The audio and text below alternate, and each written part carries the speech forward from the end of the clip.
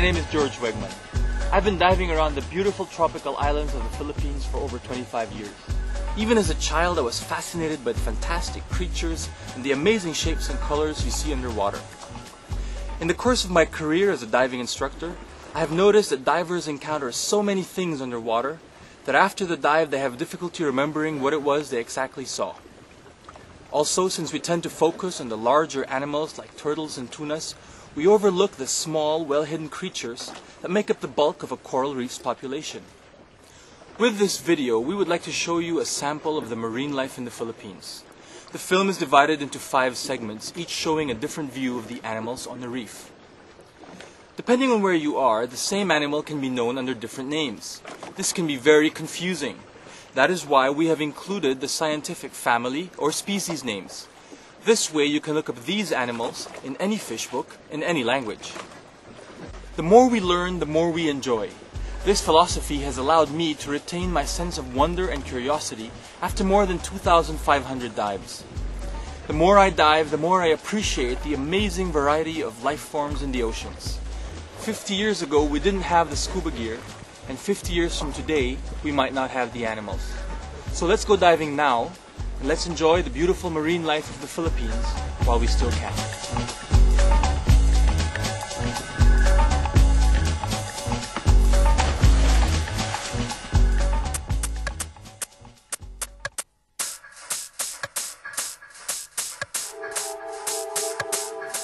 This is what a healthy coral reef looks like.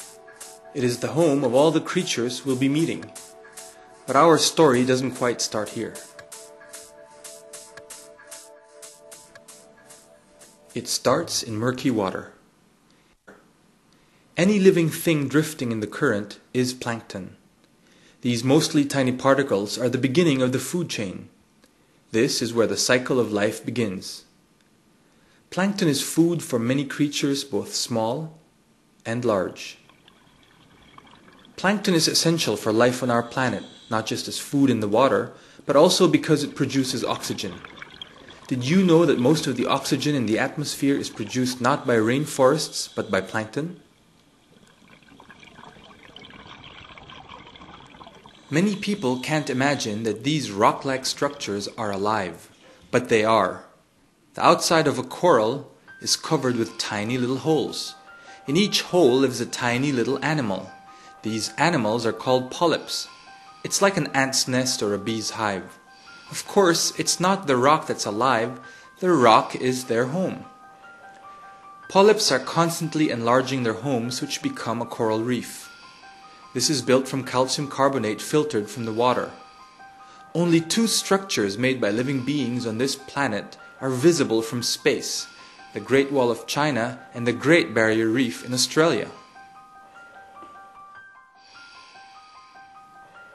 Like fields of flowers, soft corals can give a healthy reef beautiful shades of colors.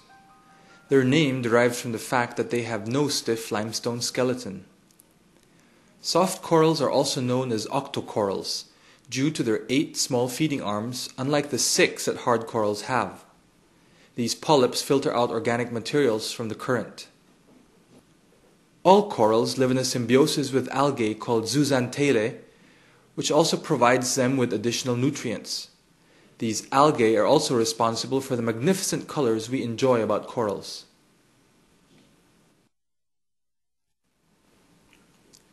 "450 million years ago, the most dominant life form on Earth were sponges.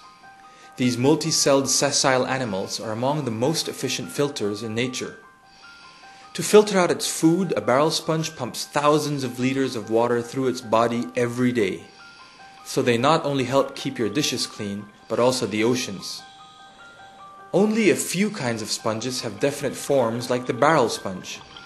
This can live to 100 years and grow to over 1.5 meters.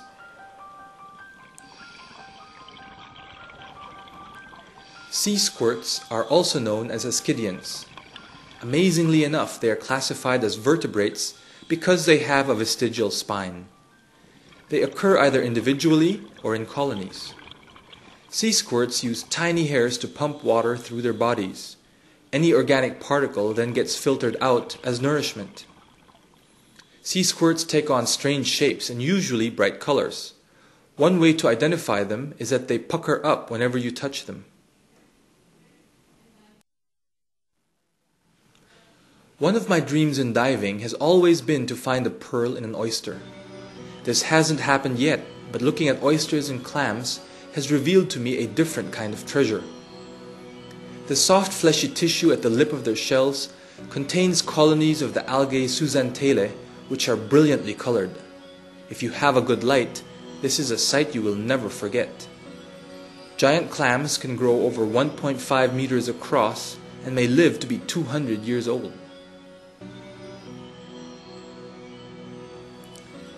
Although they might appear to be plants, gorgonians are animals.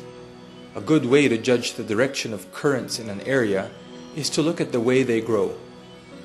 These soft corals look very similar to sea fans, and like all corals, are filter feeders.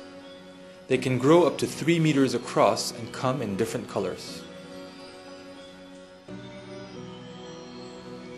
One way of describing fire coral is to call them jellyfish that got tired of swimming around. They reproduce themselves in the same manner. Also, these coral-like animals have specialized defense polyps with the same stinging cells as jellyfish. They can grow in a variety of shapes and forms, but are always brownish-red with white to beige tips. It is a good idea not to touch any kind of coral, especially this kind, unless you want to find out firsthand how it got the name fire coral.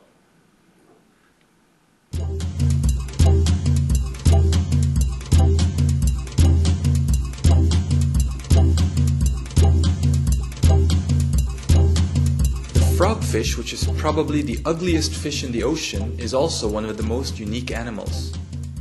It is not rare at all, but usually so well hidden and so immobile that most divers will not recognize it even if it is right in front of them. It is rare to see a frogfish swimming, and they are very sluggish swimmers.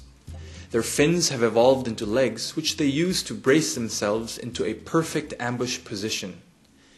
They dangle a piece of skin as a lure in front of their mouths, much in the same way a fisherman will use a line, hook, and bait. Any fish biting at this lure will experience the fastest movement in the animal kingdom.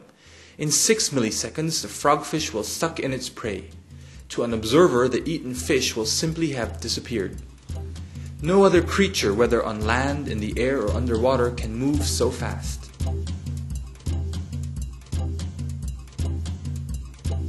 This common reef fish is characterized by 2 unique barbels located on the tip of its chin. These sensory organs, which are equipped with taste buds, are used to churn up the bottom in search of small fish or invertebrates upon which the goatfish feed. These barbels are also strong enough to turn over rocks and small corals. Like human males who sometimes wear a mustache to make themselves appear more masculine, the barbels of the male goatfish are displayed in courtship rituals to attract the interest of the female. These elongated fish are not named for their musical abilities or the sounds they make underwater. Trumpet fish are vertically oriented in their hunting methods, and unlike most fish, can spear straight down to catch their prey. In most reefs, they occur in 2 colors, either camouflage green or, less frequently, bright yellow. They are distantly related to seahorses. Seahorses are small, bizarrely shaped creatures which look very much like the knight figure in chessboard sets. They commonly inhabit seagrass beds where there is not much current. They anchor themselves with their flexible tails to plants or corals and eat plankton and other smaller creatures which drift by. Pipefish are closely related to seahorses but have a long, sleek, striped body with a round paddle-like tail. Both the seahorse and the pipefish share an amazing reproductive method, wherein the female deposits her eggs in the brooding pouch of a male, which is like the pouch of a kangaroo. It is then the male who carries the eggs until they hatch. Ghost pipefish are extremely rare and exceptionally well camouflaged creatures. Their small size and bizarre form makes them hard to find. Being able to take a good picture of them makes any underwater photographer's heart beat faster. Although slow swimmers, they can be found in areas with strong currents. They hover in the vicinity of feather stars, sea fans, corals, or seagrass, with their heads down and facing the current. This allows them to nourish themselves from plankton drifting by. Often you will see two of them together. It is not yet known whether they are officially married or not. Slow but maneuverable with tiny pectoral fins, pufferfish are usually found hiding on the bottom during the day and are active at dawn and dusk. Unfortunately, many divers think it is great fun to pull on the tail of this animal because it then reacts by sucking its stomach so full of water that it can more than double its body size. This puffing up would stress out a pufferfish and could even cause it to die, so please don't do this. When puffed up, any potential predator would find it hard to swallow. Some unlucky sharks have even suffocated because a pufferfish inflated itself in the shark's mouth. There is such a big difference between juvenile and adult sweetlips that for a long time marine biologists thought that they were two different species of fish. Juvenile sweetlips are often seen in the shallow areas of a coral reef. They have bright spots with disproportionately large fins, and they swim around like Spanish flamenco dancers. Adult sweetlips school together during the day for protection and are a common sight on reef crests. Due to their distinctive stripes and coloring, sweetlips are a favorite photo subject. They are night-active hunters who eat mostly bottom-dwelling invertebrates.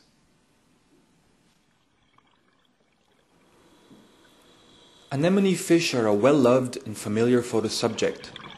There are 27 species, and each can only exist in a symbiosis with a certain kind of anemone. The anemone offers the anemone fish a safe home within its stinging tentacles, but the fish, on the other hand, will also vigorously defend the anemone from its potential attackers. Do not be surprised if a little fellow will venture up to you and nip your fingers. They usually patrol only up to 2 meters away from the anemone. Unlike most human households, the biggest fish in each community is always a female and is the boss. All other fish are males. Should the female die, the largest male will turn into a female and then become the new boss.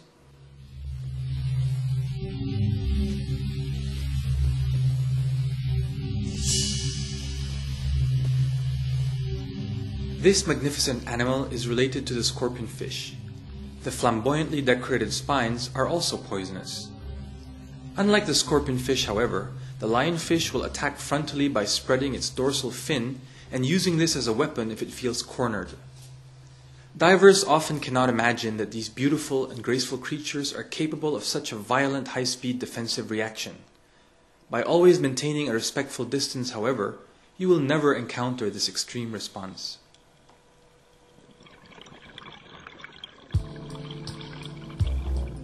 A lot of divers usually only become aware of scorpionfish when they are about to hold on to something and it suddenly moves.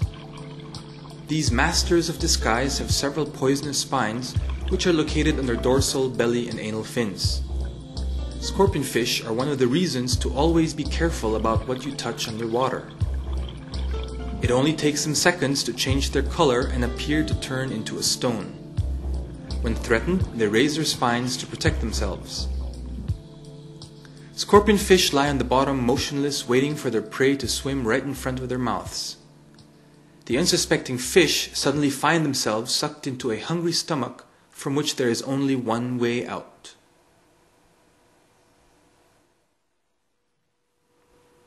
All of the over 50 species of sea snakes have evolved from Australian land snakes. These air-breathing reptiles have lungs that go all the way to their tail, enabling them to stay underwater for at least half an hour and to dive down to depths of 200 meters. Even though they are the most venomous snakes on our planet, they are normally not aggressive towards humans, and there is no recorded instance of a diver fatality from a sea snake bite. In rare cases, a curious sea snake might become interested in its own reflection in a diver's mask and come uncomfortably close. In this case, one should never lash out or make hasty movements, but instead calmly turn away.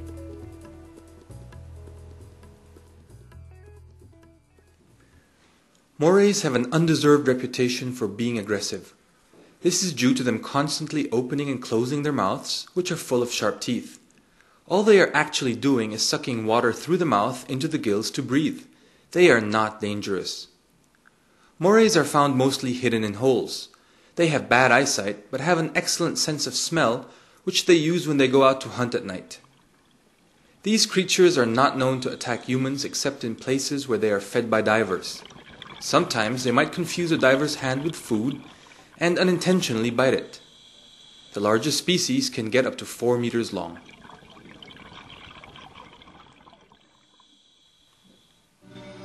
Made up of 95% water and just 5% organic materials, jellyfish belong to some of the most versatile and least understood species of animals on the planet. We call anything soft, transparent, tentacled, and with no skeletal structure jellyfish. There are thousands of jellyfish species, some very small to ones with 50-meter long tentacles. Most species of jellyfish are actually harmless to humans. There are, however, kinds that possess cells that sting painfully. From afar, it is hard to know whether a jellyfish is of the stinging kind or not, so it is a good idea just to stay as far as possible from them. You can use vinegar to wash off the stinging cells and prevent painful blistering.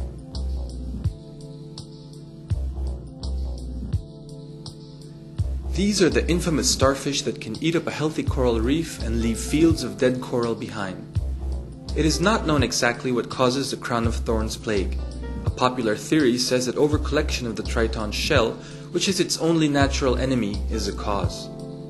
Their 11 to 20 arms as well as their body are covered with long poisonous spines, which can inflict painful wounds.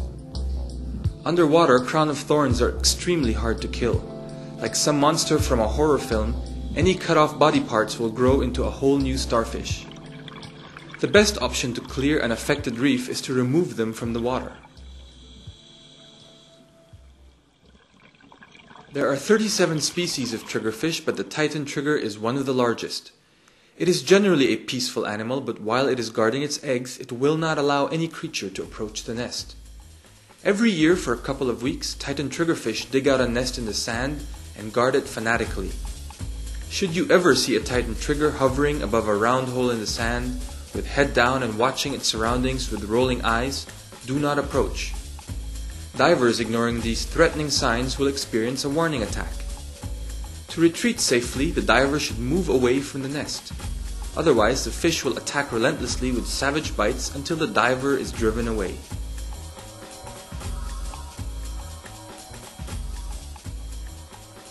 White-tip reef sharks are the most common sharks to be seen in the Philippines.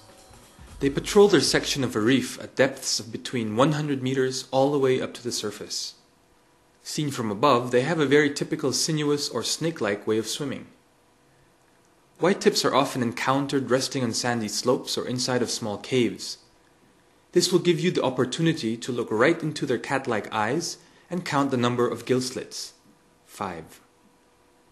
In spite of them letting you get close to them, in this situation do not attempt to touch them or to try to pull on their distinctive white-tip tail.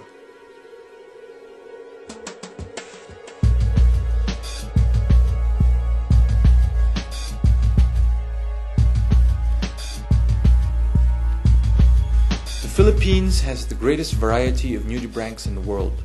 On almost any dive in this country, the observant diver will be able to see a few different examples. These naked snails have 2 little horns called rhinophores.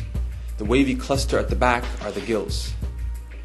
Their bright flashy colors serve as a warning to all predators that these seemingly defenseless creatures are highly poisonous to eat. Due to their distinctive coloration and unique special patterns, and the fact that they move slowly, nudibranchs are a highly sought-after photo subject. When swimming away after taking your photo though, please take care that you don't kick up the sand because it might clog their gills. Have you ever wondered why white sand is so clean and pure? Sea cucumbers are like biological vacuum cleaners. Most species live on the bottom where they move about by stretching and contracting their bodies. They feed by taking in whatever is on the sea bottom and digesting all the organic particles. Et voila, out the back comes clean white sand. The giant sea cucumber can grow up to 3 meters long. Feather stars are very decorative and colorful. Although seemingly fragile, they've been around for millions of years. They usually have between 10 to 20 long and delicate feeding arms. These are like Velcro and are used to filter out plankton. While perched onto a sea fan or coral, a feather star will stretch out its arms into the current to feed. When not feeding, it will curl into a tight ball. If the current provides enough plankton, they will remain in the same spot for weeks. For many, the sea star is a symbol of the sea and its wonders. Most sea stars have 5 arms, but some species can have up to 20. The underside of the arms have many tiny legs which end in suckers. These voracious predators even have enough strength to force clams open. Although slow walkers, they can also hunt down relatively large animals such as the octopus. Hermit crabs occupy any empty shell that they find suitable to their size. That is why you should not collect empty shells while diving. They never leave their shell unless moving into a larger one in order to always protect their vulnerable bodies from attackers. When in danger, hermits can retract completely into their shell, sealing off the entrance with their largest pincer. Their eyes are located on rods which they can extend in order to scan the surroundings before they come out again. Shrimps are mostly tiny invertebrates recognizable by their hook-shaped bodies, multiple small legs, and long feelers. They are mostly night-active creatures that have specialized niches in the reef ecosystem. You can sometimes see them cleaning the mouths and gills of large predators like moray eels. Often they are found in a symbiosis, keeping anemones free of parasites. Due to the fact that there are over 8,000 species of shrimps, if you look very carefully in the most unlikely places of a reef, you will certainly encounter a shrimp. Of course, humans look for the ones that taste good and are at least bite-sized. Mike Tyson, watch out! Mantis shrimp pack the most powerful punch in the animal kingdom. Large individuals in captivity have even been known to punch a hole through thick aquarium glass. They can swim using their tails, but usually just run along the bottom on 3 pairs of legs. Some species hunt by using their specialized front legs as clubs to crack open the shells of crabs and other invertebrates. Others have evolved a spear-like appendage in order to catch fish. An octopus has 8 arms, which are also used for tasting, smelling, and feeling its surroundings. Each of these incredibly strong arms has up to 240 suckers. It can camouflage itself perfectly by changing the color and texture of its skin at incredible speed. This ability can also be used to express emotions such as fear or lust. It is a means of communication with each other during courtship. An octopus usually walks along the bottom using its arms. In an emergency, it can speed away using water jet propulsion and ejecting a screen of black ink as a distraction. This invertebrate has no bones, which is why it can squeeze through cracks that are tiny compared to its body size.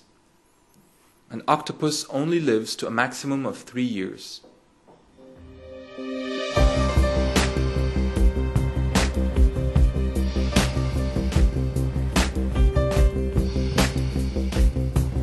Very closely related to the octopus is the cuttlefish. It is also amazingly intelligent and possesses excellent eyesight through its beautiful golden eyes. One major difference is that the cuttlefish does not walk along the sea bottom. Instead, it has a streamlined shape for swimming. Another difference is that the cuttlefish has 10 arms instead of 8. Being very curious creatures, cuttlefish sometimes interact with divers, if they feel like it, by gesturing with their arms and changing colors. When this happens, it's as if it's trying to tell us something we should know. If they don't feel like fooling around with divers, they'll camouflage themselves so well that they won't be found. Jacks are some of the most voracious hunters in the ocean. They are also known as trevallies or mackerels. They are frequently to be seen in schools, but occasionally one can meet solitary large animals. These can be extremely interested in everything happening around them. Sometimes they follow divers around during the whole dive. This can give us the impression that they have nothing better to do and that there is nothing good on fish TV.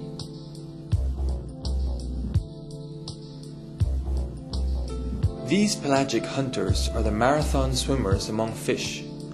Tunas never stop swimming and they never sleep. Unlike most fish, they can raise their body temperature in order to increase their performance. Tunas are commonly encountered in groups of between 3 to 20 individuals. The species of dogtooth tuna is sometimes confused with white-tip reef sharks due to the white spot on its fin and its similar size.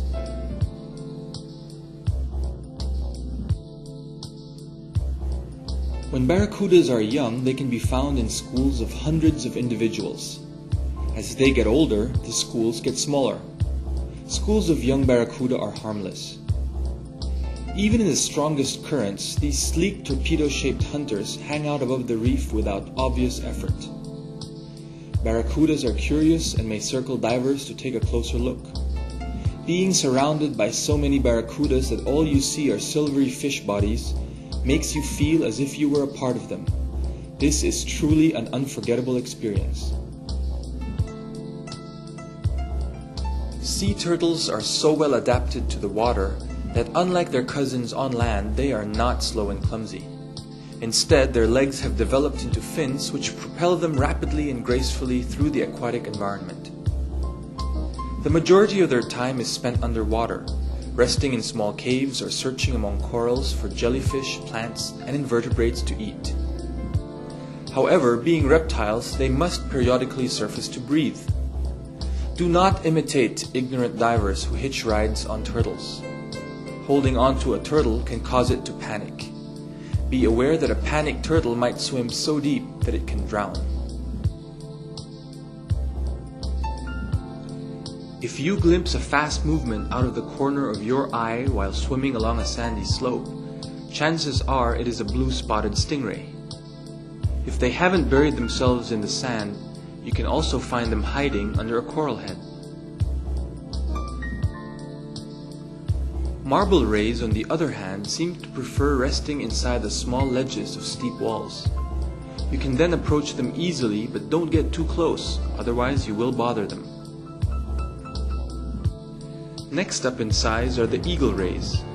They have distinctive white spots on their back and a cow-like head. These magnificent diamond-shaped animals are extremely graceful swimmers. But don't be mistaken, they can accelerate out of sight in seconds. One of the ultimate experiences in diving has to be the encountering of the largest of rays, the manta. Due to its two horns, it used to be called the fish of the devil. Today, divers worship this fish for the graceful and elegant way it flies through the water and also for its size. Size does matter.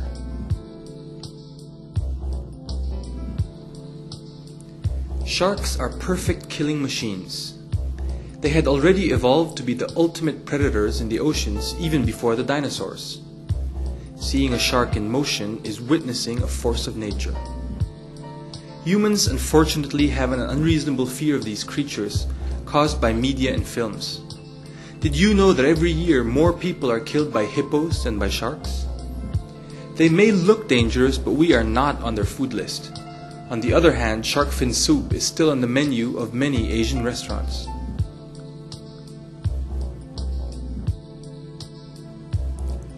Water with bad visibility is often not nice for us, but that is where we would be likely to bump into a whale shark.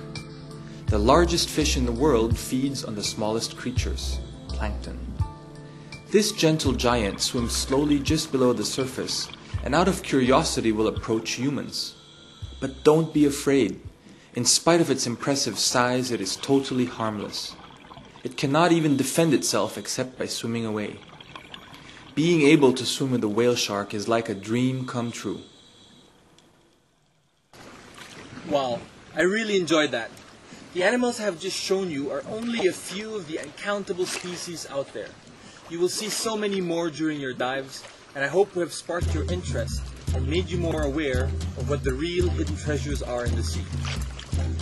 For more background information about marine life and dive sites around the Philippines, please check out our websites. We would also be very happy to receive your feedback, which will help us to improve the following edition of this video field guide. Above all, dive safely.